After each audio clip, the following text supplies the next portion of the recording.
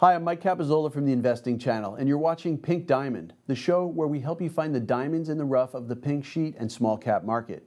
This week on Pink Diamond, we're taking a walk down memory lane to revisit a stock we last looked at back in early October 2020. Back then, the second wave of COVID-19 infections was in the offing, but we hadn't had the shot in the arm that news of the development of viable vaccines provided. Despite that, pink sheet listed Enzolytics was very much flavor of the month. The company is in the drug development business and is producing a range of monoclonal antibody treatments to specifically target infectious diseases. These treatments include a compound called ITV1, which has been shown to be effective in the treatment of HIV. Enzolytics has recently signed a licensing agreement for ITV with an undisclosed European pharmaceutical business, which has acquired the distribution rights for the treatment in areas of South and Southeast Asia and Sub-Saharan Africa.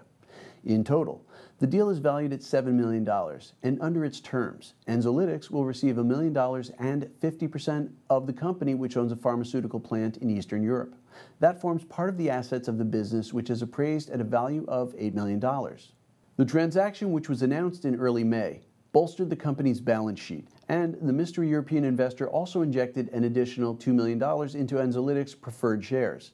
At the end of May, Enzolytics announced that it had identified a potential treatment against the HTLV1 virus, which is associated with conditions such as adult T-cell leukemia and myelopathy tropical spastic paraparesis. There are currently no antiviral treatments available for these devastating conditions. More than 20 million people worldwide are infected with the virus. Up to 10% of these will develop debilitating and sometimes deadly diseases as a result. The company has used its proprietary artificial intelligence methodology to identify sites on the body of the HTLV1 virus that can be targeted in the hopes of neutralizing it and rendering it harmless. Enzolytics is in the process of planning to produce monoclonal antibodies to specifically target the virus. The platform and targeted approach that Enzolytics operates means that it could potentially generate a pipeline of such treatments as it identifies what are known as immutable target sites on various viruses. It can then work to create antibodies that specifically target those sites, and successful treatments can be licensed in a similar way to ITV1. As we are still battling with COVID-19, there is a high degree of interest among investors in biotech and drug development stocks, particularly those that are using new technologies and a narrow focus to create new and often groundbreaking treatments. If we needed further proof of this trend, we can find it within our TrackStar IQ data, our proprietary search tracking database. Back in early October 2020, TrackStar recorded 178 requests for information on Enzolytics from 78 individual institutional investors. However, there is now considerably more interest in the stock among Wall Street pros, and TrackStar IQ has identified 952 searches made by 540 professional investors and traders in recent days.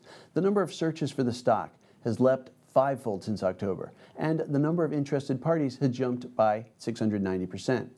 When we looked at the stock last year, the shares were trading at 1.75 cents. However, they are currently trading at 28.85 cents a share. The stock is up by more than 150% over the last month and by almost 25% in the last week. The stock ran as high as 95 cents in February, and no doubt that has fired Wall Street's imagination as well. After all, if Enzolytics can scale up and replicate its development of specific antibody treatments, then the sky really could be the limit for this stock. That's all we have time for today, but as usual, make sure you do your own due diligence before making any investment decisions.